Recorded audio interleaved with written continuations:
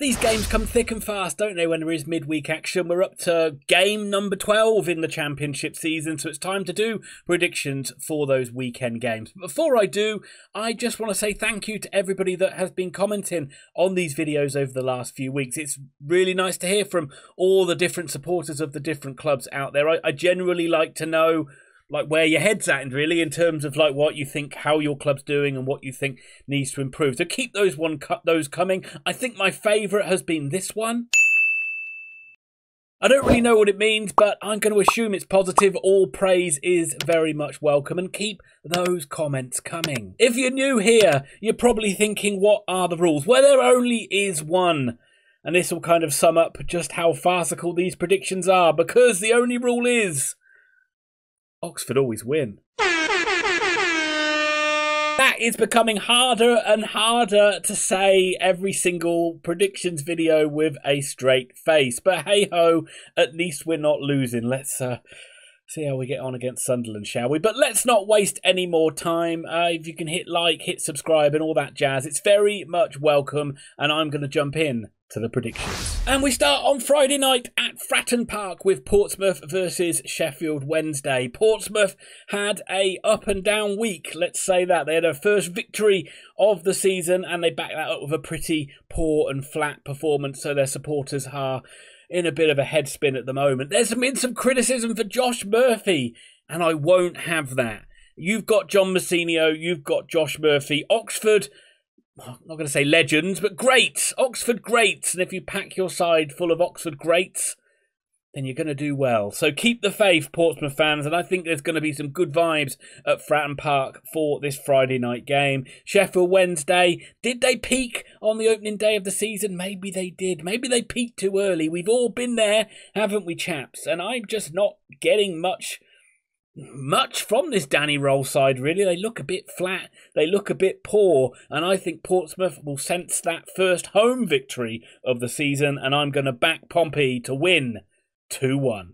Bristol City versus Leeds United. This could be quite a tough game for Leeds. Bristol City had a pretty decent week, got a away victory at Middlesbrough, which I certainly didn't see coming, and then they got a 2-2 draw at Stoke, rescuing that game from being 2-0 down. And they are a better side than they are at Ashton Gate, but I can't go against Leeds. I just can't. They got their back-to-back victories. They had a great win over Sheffield United. We spoke about that one. It was a little bit after the Lord Mayor's show and a scrappy victory over Watford. By all accounts, Watford did pretty well in that game. But I just feel Leeds are going to go down to Bristol, down to Ashton Gate and get the job done. They're going to march on together and they're going to take those points back up north. It's going to be Bristol City 1, Leeds United 3.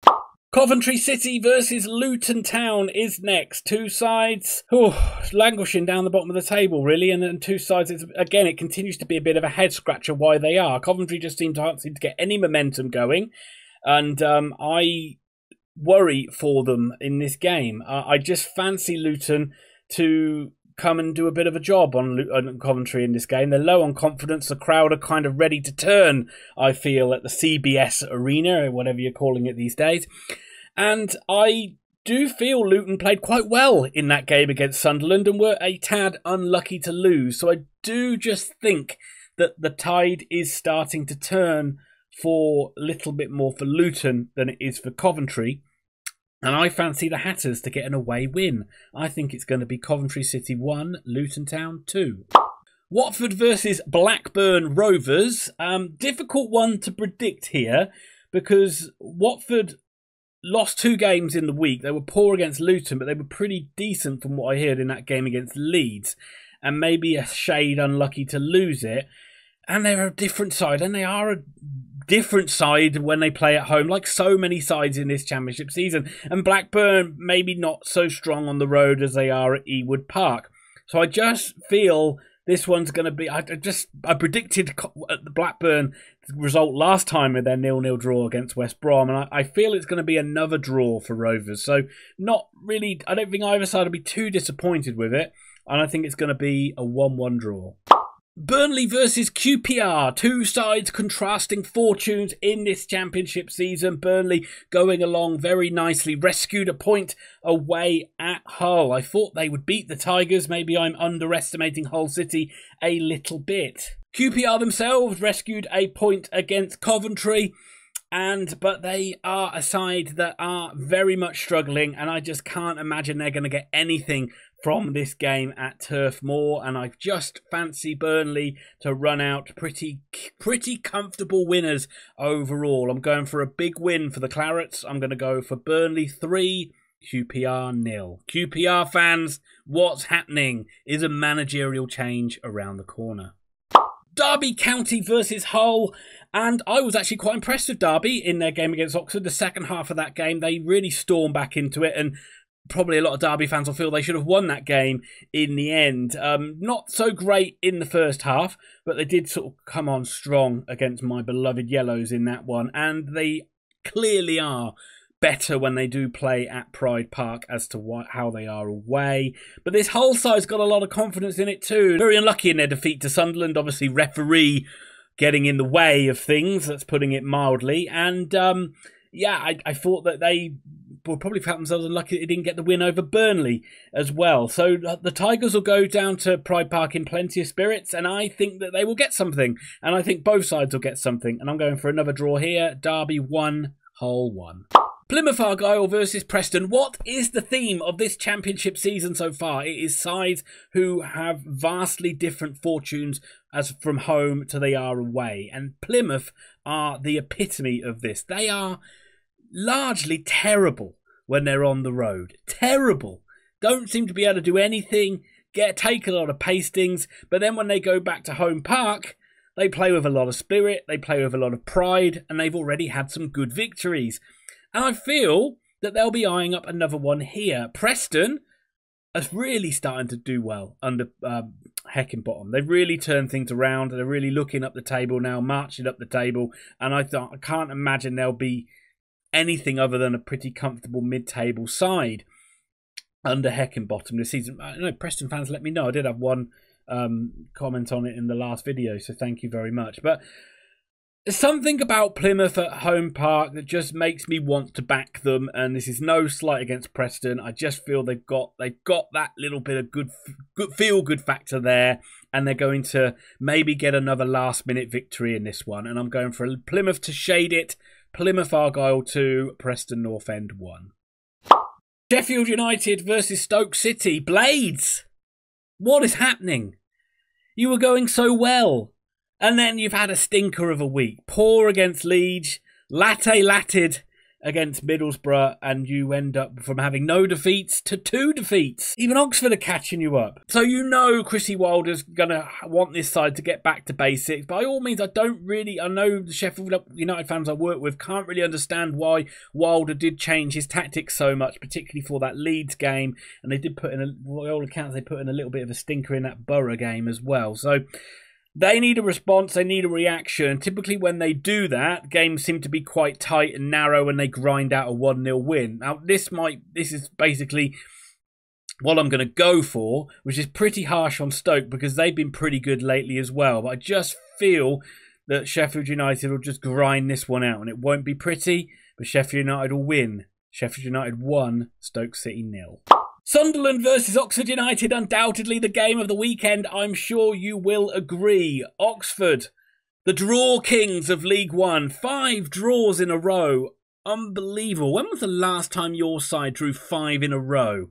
It's weird. It's a very odd feeling because some are good, some are not so good. And the one against Derby was a bit of a meh one for me. And then we roll up against the league leaders away. We haven't won a game away, and this is going to be the hardest game we've had all season, I would imagine. And that's no disrespect to the sides we've played, but Sunderland have looked really good. The games they've actually played with a bit of style. They've looked great, but they've also got that backbone and that grit and the ability to grind out games. And they've got skillful players like Isidore. What a goal. I know the referee, a bit controversy in that one, but what a goal.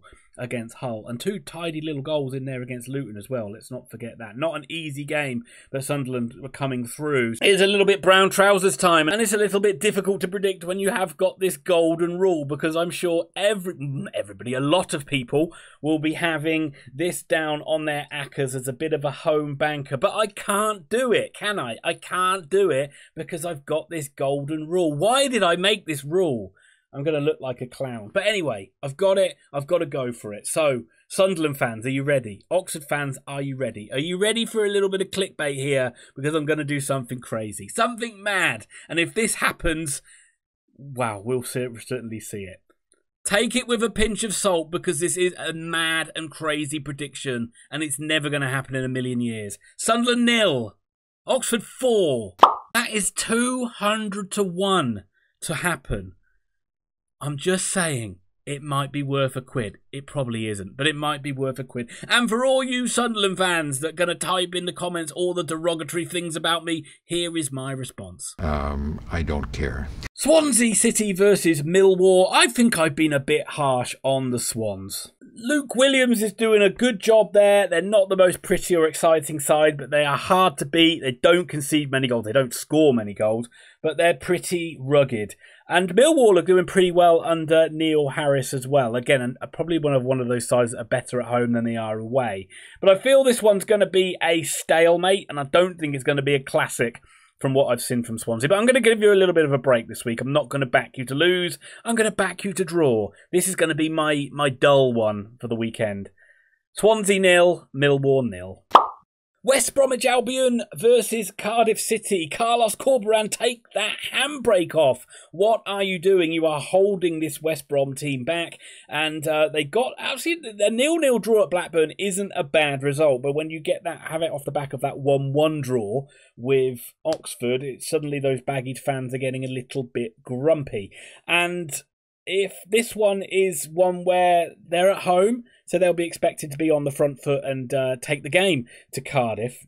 And they've already this season had a game where a team's come and parked the bus, and it's been a very frustrating afternoon. So Baggies will be praying for an early goal, so this one ends up being quite comfortable. But Cardiff have been very good lately. Cardiff are in very good form. They've turned it around. They've jumped out of the relegation zone. They look a completely different side. So they are capable of going up there and getting something from this West Brom side. I do believe that. But maybe it's a return to form for Josh Maja, and maybe it's just still that home bias I've got for these clubs in the Championship. And I am going to be backing the Baggies in this one. I think they do get back to winning ways here. I'm going to go for West Bromwich Albion 2, Cardiff City 0. Norwich City versus Middlesbrough is the final game on Sunday, and I am in a quandary with Middlesbrough. I cannot get a Middlesbrough result right to save my life. Everything I pick goes against me. When I back them to win, they throw in howlers and stinkers. When I back them to lose, they put some good results on the board, and they beat teams like Sheffield United. They beat teams like West Brom earlier in the season. So they're bloody hard to predict. What is going on, Michael Carrick? Can you give me a break? And up against a Norwich side who, 2 draws for them in the week, 2-2 draw, but following a 1-1 draw. So I'm not getting the Norwich scores particularly accurate as well. But they are at least trying to be entertaining. I'm going to carry on backing Norwich to get goals. And I think they're even going to drag Middlesbrough into a decent game in this one. And why not? These Sunday games have been a bit dull in the Championship, but I think this one's going to be a cracker. Let's have it. Sunday afternoon, Desmond. Norwich City 2, Middlesbrough 2. And that's it for week 12, folks. That's it in the book. Make sure that you go and put money on all these scorelines, particularly the Sunderland versus Oxford one. And I'm going to go and seek some medical help after predicting that one, I think. But thank you very much for watching. I'll be back to do a review. I don't do previews. It's going to be a review of Sunderland versus Oxford. And then I'll be back to do another predictions video and then another review of another Oxford game. You know the format by now. I don't do that much on the channel. But thank you very much. I do appreciate all the views and the comments and all that jazz. And I'll be back very soon. My work is done here. What do you mean your work is done? You didn't do anything. Didn't I?